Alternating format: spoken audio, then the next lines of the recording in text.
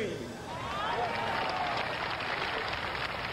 My poor little children will one day live in a nation where they will not be judged by the color of their skin, but by the content of their character.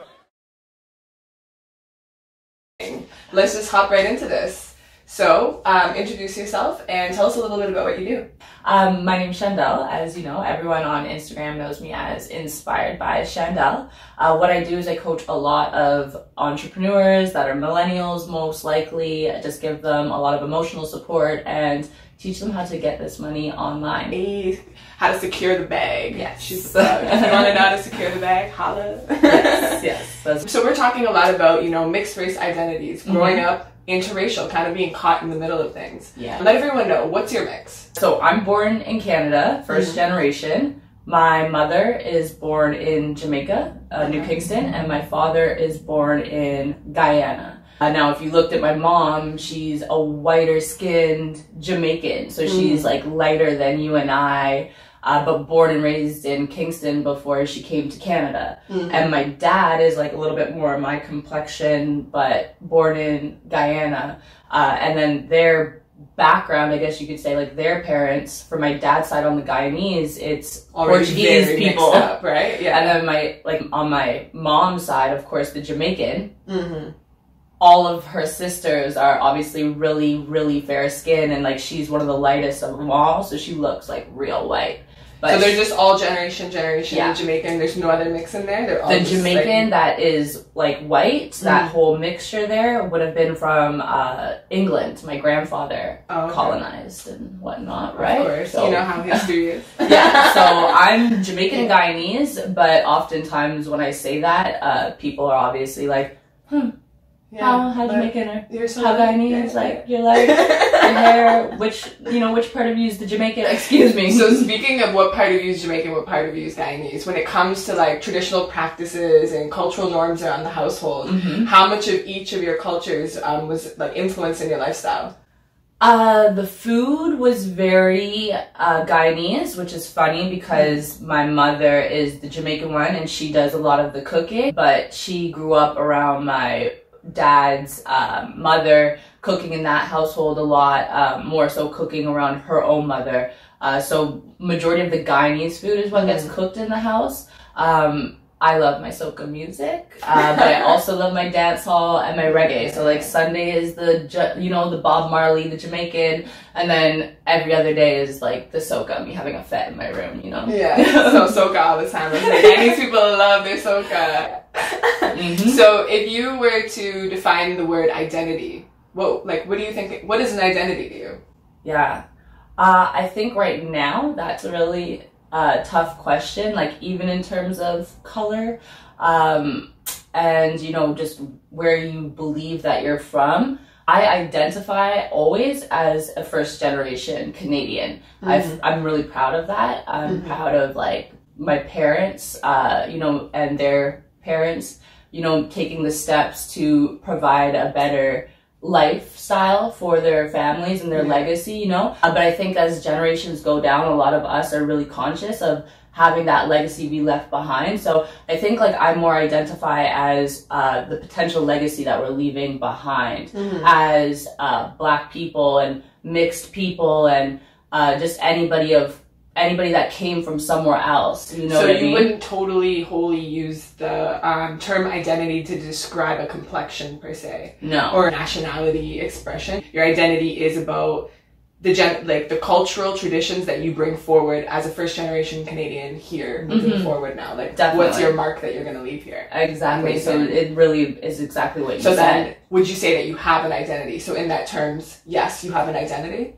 I believe I have an identity. I mean, I don't really live by too many titles, so I'm not like uncomfortable by like identity or the word title because I've kind of reestablished what that means to me. So it's not like this is my identity, call me by it, remember that as my only piece of my legacy. But the world will always look at you through their own perspective. That's like another thing I was gonna get to and ask. I was gonna say, well, how do you feel that the world perceives your identity? Because you might say that I don't really have an identity because I am just me, but the world definitely always wants to put a label on it and I'm sure identifies you a certain way. So do you feel that that has an impact on you or that affects you? Definitely. I don't think as so much now compared to like high school and elementary school. Not really having life experiences to back up how you feel or what you know or what other people are telling you. You know, so now, you know, being 27, you can look back on what's happened in elementary school and high school where, you know, people were kind of telling you how to identify, whether that was your fair. I literally had a conversation in high school where it's like girls, Black women, all sorts of different shades were literally telling me, oh no, in Jamaica they call you fair skin, so you have to refer to yourself as fair skin. And then another person told me like, no, she's mixed. And another person like, no, she's light skin. They had a conversation about this, so, like with me present. And I'm like sitting there like confused, honestly, shit. Like leaving out this, leaving the conversation like. So all of these girls from high school literally are like making me call myself fair skin. I think that was the conclusion, that was the proper term. And I just walked out of that conversation like, well, I'm gonna go back to my day. Like, you know what I mean? Like, thanks for the education, I guess, you know? I mean, and it's almost like perspective, right? Like at that point. It's like, it's perspective, and it's also like a lack of. Yeah, and it's like, am I supposed to bring the shade ruler with me? You know what I mean? Like I don't know if I should apologize or what. Like people make you feel like you should apologize, and like I definitely recognize the privilege, but you know, to like have a conversation about like what shade of the ruler you're on and what you have to title yourself and stuff like that, like it's upsetting. It's upsetting. It's confusing, and like when you want to obviously be progressive and like not side with your people, but like, you know, literally be like, hey, like this is a problem that we had and we still have. We want to be a part of the you know, progressive conversation about it, not necessarily always be so confused by the end of the conversation because like our input is I don't want to say not as important, half warranted. Maybe it's like half warranted. Like somebody might tell you like slow your roll, and it's like okay, I will, but like I was just trying to get right, like, I'm just and you're just confused by the end of it all, and you're just trying to do what's good, you know, to be on the side of like, you know, just let me on the human side. Rights, like just I want to have human rights too, right? I, like have a voice and be heard and feel validated in my truth. So as someone that identifies as Guyanese and Jamaican, and there's so many different, I guess, skin tones on the spectrum in these specific cultures. Like these are two cultures that are very known to be extremely mixed. Where do you position yourself in conversations of, you know, white privilege and Black rights matter when people look at you and think you're biracial? I think now I'm a lot more conscious because I'm educated on everything that is going on and everything that has gone on. Growing up, I was almost taught to call myself mixed and not identify as Black. I wasn't told specifically like don't identify as Black, but I was always like told you're mixed, you're mixed, you're mixed, you're mixed. So when I would say like, oh, but so I'm Black, it's kind of like, no, you're mixed. And I don't know why that was a thing in the 90s, you know what I mean? Like, but that's what I was always kind of told. So as I like had to unconfuse myself about the situation to be like, I'm pretty sure I fall in some category that's on the Black side, you know what I mean? And you have to kind of discover that for yourself. When I hear people talking about, you know, Black rights and Black issues and Black Lives Matter and stuff like that, like my heart is more with it, my mind is more with it. I'm more, you know, aware and conscious of what can I do to make it better, because I'm a part of that conversation if shit goes down. But now obviously I understand the difference of like white and Black, just being a biracial child, and then being I'm Jamaican and Guyanese. I'm Black. Yeah, you just look mixed. Yeah. I still have no idea fully. Like I say my dad's Jamaican and I don't know like what type of mix he is, and he's very like brown skin. So like I know there's some mixture in there. I know there's some Scottish. That's what he says off the top. He also says there's some like Arawak Indian. So my last name I is know Scottish. There's other stuff. Yeah. But I don't even know. I'm not like 100% certain. We don't have the facts either. Don't got the facts. Ain't got the We facts. just Ain't look got like the this. paper. Yeah. Woke up like We this. just look like cousins. Out the womb. Yeah, like literally. We're all cousins. Right? All cousins. That's a thing. At this part of the segment, I like to talk about a that's some shit moment. That's some shit. And that some shit moment is just basically tell me about a time when somebody said something to you that was so outrageous because of you being mixed race or them assuming that you might have been biracial. What are some crazy things you've heard? One thing is I went to Girl Guides as a kid at a church. And my oldest brother brought me, and I'm pretty sure he wasn't fully aware of what was said. I think he might have been a little aware. I feel like if he fully heard it, he probably would have said something. But I was like in grade 2. It's really young. I probably shouldn't even remember this, but it's one of those things where you're like, remember, and you're like, did that even happen? Was that said? Or was I just so young that I like made up this thing in my mind? Because people can't be that cruel, right? But I decided I'm going to look into it. There was a church across the street. They had Girl Guides. I showed up. My brother brought me. And the lady at the church, like, kind of bent down and whispered to me. And she was just like, sweetie, we don't accept black girls. Dear white people, stop doing and like this. at this time, I don't even know how black I am. Like, you know, like, because everyone's confusing me. But then I had this white lady tell me, we don't, like, you know. I just remember you turning out of that church,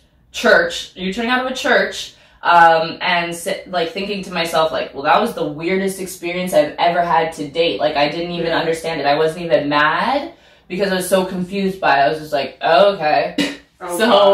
You know, yeah, so I didn't do Girl Guides. That wasn't a thing in my childhood. I guess not. So my initials is LS. My last name, is my middle name, right, is LS. At one point in high school, I changed my Facebook. We didn't even have Instagram, I don't think. My Facebook to Shandel LS. And another mixed girl thought that I had changed it because LS stood for light skin. You know, she's probably going to watch this. This is hilarious. So, and I don't think she ever knew the truth about this, so this is good that it's on a whole YouTube video for her to find out 10 years later.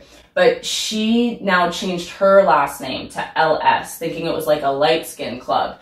And we already had so much fire on us in high school about like being those girls that thought you were the shit because you were light skinned. So when she changed it to light skin, I was like, like, you know, like, no, we're gonna get torched. But I just went along with it because it was already done. Just like light skin club or whatever, like LS, team LS. And then it got weird because then I guess some girls felt a way about it, of course, like, you know, darker skinned women. And before they could all kind of get mad at her, she threw me under the bus. Of course. Weirdo. She threw me under the bus because she was scared as shit about all the other black girls. Easiest thing to do, high school shit, right? You know, high school was, I don't miss high school. No. So looking back on all that you've been through, your experiences and who you are now, what's a message that you'd have to your younger self? Message to my younger self. I think it's different now, actually, because the message I was going to give myself was to look for like more content and more education, more videos, more role models, more mentors that are black, that have black experiences, whether it's in Canada, Africa, America, you know, people that are in all the Spanish countries that are like, I'm pretty sure we're black too, you know what I mean? Like, just educate myself more and just like see myself more in shows and stuff like that. Cause I like watched a lot of shows that just had all white people. Like, I just realized that there's no black people in Friends like last month. I never thought about it. I don't watch Friends. I used to binge Friends, you know what I mean? And like Seinfeld and stuff. Yeah. Like, I love Seinfeld, but you know, like, this is not. You know, I'm one of those like one-off episodes I've seen. Like, I'm not like totally foreign. Yes. I know what Seinfeld is. I know what Friends is. I just never watched. Yeah, but I think now there's, you know, there's a lot of representation and stuff like that. I think the message I would give my younger self would just don't be afraid to say I am black. It's not something you should, you know, you should be afraid to say if you're mixed because of other people going to tell you how Black you really are. You know what I mean? I think that's something that we know better than anybody. You are the culture that you were brought up in and that you adapted to, and that you know, like, no one can really tell anybody anything. If you were to define your mixed life in one word, 1 or 2 words, what would those words be? Lack of being able to keep up with the hype on the baby hairs.